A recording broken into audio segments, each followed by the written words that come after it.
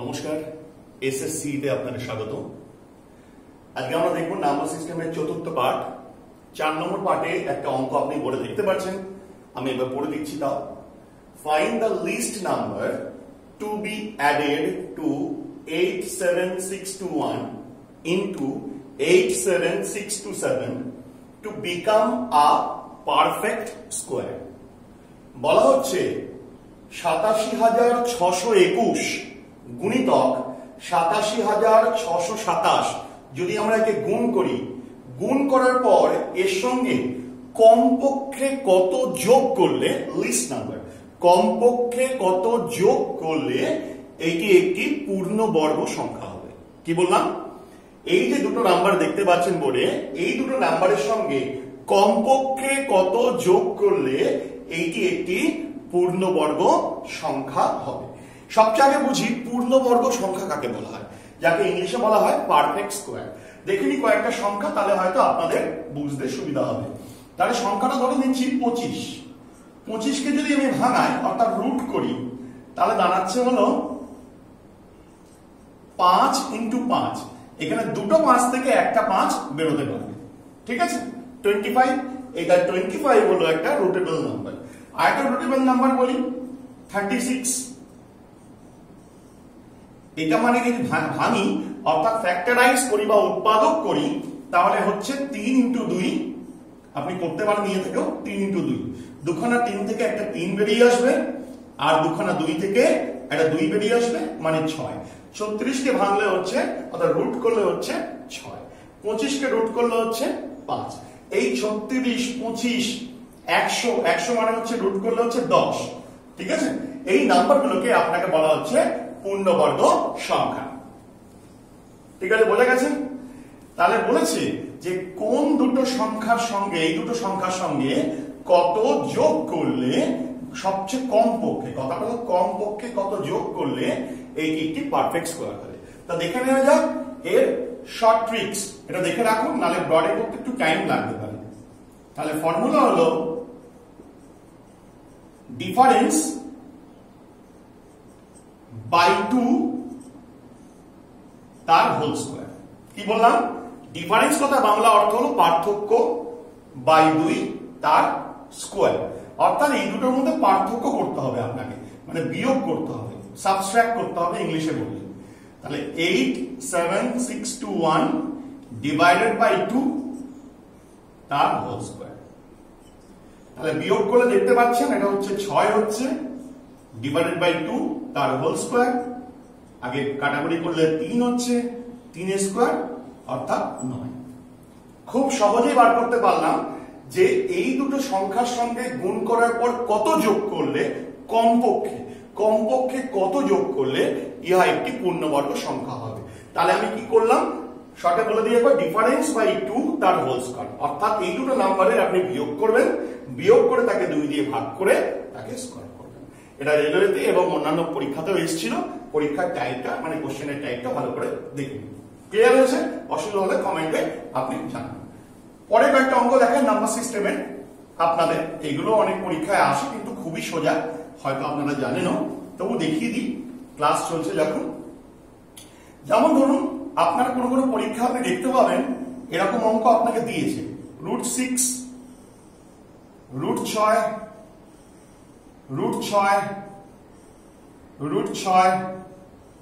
√6 দিয়ে dot dot dot দিয়েছে, অথবা এখানে ইনফিনিটি সাইন দিয়েছে, ঠিক আছে? কখনো এটা দেখতে পাবেন, কখনো কখনো দেখতে পেতে পারেন যে এরকম সংখ্যা দিয়েছে 6 plus √6 plus √6 plus √6 dot dot dot infinity. বা ইনফিনিটি অনেক জায়গায় দেয় না, বা অসীম। ইনফিনিটি কথা মানে অসীম, মানে সীমাহীন বলে চলতে থাকবে এটা। তাহলে আরেকটা দেখাই 6। অসুবিধা হলে বলবেন, আবার আমাদের কমেন্টে বলবেন, পরে ক্লাসে আমি আরেকবার বুঝিয়ে দেবো দরকার হলে। এগুলো যোগ আছে, এটা বিয়োগ আছে। এই তিনটে অঙ্ক আমি একসঙ্গে দেখাচ্ছি, খুব ইজি, সঙ্গে সঙ্গে পেরিয়ে যাবে। দেখুন ভালো করে, এগুলো কোনো চিহ্ন নেই, অর্থাৎ এগুলো গুণ আছে। এইগুলোতে কি আছে? এগুলোতে যোগ বা প্লাস আছে, সব কটাতেই তাই আছে। আর এগুলোতে কি আছে? এগুলোতে বিয়োগ আছে।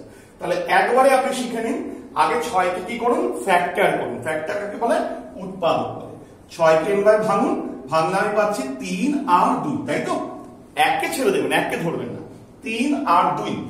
এবার যদি এই দুটোর বিয়োগফল, ভালো করে দেখান, এই কথাটা অনেকে জানে না, এই দুটোর বিয়োগফল যদি হয় 1 হয়, একটা 3 বেরোলো, একটা 2 বেরোলো, বিয়োগফল যদি 1 হয়, ঠিক আছে, যদি বিয়োগফল 1 হয় তবেই কিন্তু হবে। যেমন 12 যদি হয়, আর একটা 12 করলে ভাঙলে কি হয়, 3 আর 4 ভাঙতে পারি, ঠিক আছে। কিন্তু 15 বা 15 কে ভাঙলে কি হয়, 3 আর 5 হয়, তখন কিন্তু বিয়োগফল 1 হচ্ছে না, ঠিক আছে। যখন বিয়োগফল 1 হবে, মনে রাখুন, আবার বলছি, যখন বিয়োগফল ফ্যাক্টরে 1 হবে, তখন যে যদি বিয়োগ থাকে, বিয়োগ থাকলে কম সংখ্যাটা নিতে হবে। কম সংখ্যাটা মানে হলো 2। ক্লিয়ার হয়েছে? পরিষ্কার? আর যদি যোগ থাকে সবকটাতে, তাহলে যেটা বড় সংখ্যা, 3 আর 2 এর মধ্যে বড় সংখ্যা, সেটাই হবে আনসার। ঠিক আছে? পরিষ্কার? আর যদি কোনো চিহ্নই না থাকে, যদি কোনো চিহ্নই না থাকে, তাহলে সেই সংখ্যাটাই হবে আনসার। এটা শর্ট ট্রিক্স, কারণ আপনারা জানেন যে কোনো সরকারি চাকরির জন্য খুব কম সময় কোনো কাজটি করতে হয়, তাই এইগুলোকে আপনি করতেই পারেন কিভাবে শর্ট ট্রিক্সে। ডিটেলস আমি করে দিতেই পারি, কোনো অসুবিধা নেই, পরবর্তীকালে কমেন্টে জানাবেন, আমি ডিটেলস করে দেখিয়ে দেবো, কোনো অসুবিধা নেই। এইগুলোকে বোথ সাইডে স্কোয়ার করলেই আপনার অটোমেটিক্যালি এটা ফর্মুলা বেরিয়ে আসবে। আমি একটাকে দেখিয়ে দিচ্ছি আপনাকে কিভাবে করতে হবে ডিটেলসে, আপনি বাড়িতে বসে ট্রাই করুন, তাও না বুঝতে পারলে বলবেন। আমি বোথ সাইডে স্কোয়ার যদি করা হয়, আমি এই লাইনে স্কোয়ার করছি, বোথ সাইডে আপনার স্কোয়ার করা হয়, তাহলে সংখ্যাটা দাঁড়ায় এরকম, 6 মাইনাস এই 6টা উঠে যাবে, কারণ স্কোয়ার করা হলো বলে এই রুটটা উঠে যাবে, ঠিক আছে। আর যেমন ছিল তেমন থাকবে। যেহেতু সংখ্যাটা অসীম, তাহলে আমি কিন্তু বারবারই সংখ্যাটা লিখতে পারি। আপনি ভাববেন এখানে 3 খানা থাকবে, আমি 4 খানাও আনতে পারি, বিকজ এখানে অসীম আছে। 5 খানাও আনতে পারি, 6 খানাও আনতে পারি, ইকুয়াল টু 4 হয়ে গেল। তাহলে এবার দেখুন 6 মাইনাস এই যে সংখ্যাটা দেখতে পেলেন, এই সংখ্যাটা কার মতো, এই সংখ্যাটা দেখতে দেখুন, ভালো করে দেখুন। এই সংখ্যাটাকে আমি কি ধরেছিলাম আগে লাইনে 2, এটা ছিল, ধরে নিচ্ছি আমি x, মাফ করবেন এটা আনসার না, এটাকে আমি x ধরে নিচ্ছি, আনসারটা তো বেরোবে, তাহলে হবে x স্কোয়ার, ঠিক আছে। তাহলে এই সংখ্যাটাকে যেহেতু আমি x ধরেছি, তাহলে বোথ সাইডে স্কোয়ার করলে কি হচ্ছে, এটা x স্কোয়ার হয়ে যাচ্ছে। তাই 6 মাইনাস x, এটাকে আমি আগে x ধরে নিয়েছিলাম, is equal to x square. এবার এখানে দেখুন x স্কোয়ার প্লাস x, এই যে x টা ওইদিকে চলে গেলে আমার প্লাস x হয়ে যায়, আর 6টা মাইনাস হয়ে যায়, ইজ ইকুয়াল টু 0। এটা মিডল টার্ম ফ্যাক্টর হয়ে যাবে, উৎপাদক বিশ্লেষণ হয়ে যাবে। আপনি উৎপাদক বিশ্লেষণ করুন, করে x এর ভ্যালু বার করতে পারবেন। ঠিক আছে, বোঝা গেল? তাহলে শর্টে মনে রাখতে পারেন, কি শর্টে মনে রাখবেন? শর্টে মনে রাখবেন যে যে সংখ্যাটা দেবে তাকে ফ্যাক্টর করে দেবেন।